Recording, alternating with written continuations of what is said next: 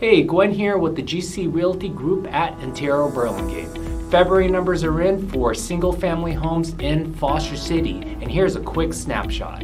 There were a total of 7 new listings that came on the market in the month of February compared to 9 listings that came on just a year ago.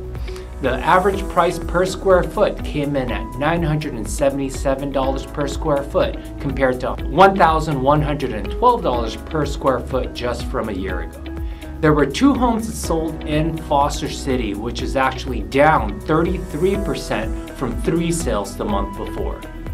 Median sales price showed a 12% decrease from $2,150,000 in January to $1,900,900 in February. Days on market stayed the same, coming in at 5 days, and also 5 days from January.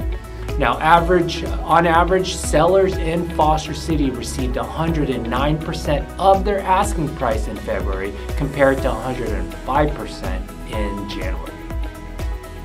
There you have it. That's our quick snapshot for single-family homes in Foster City.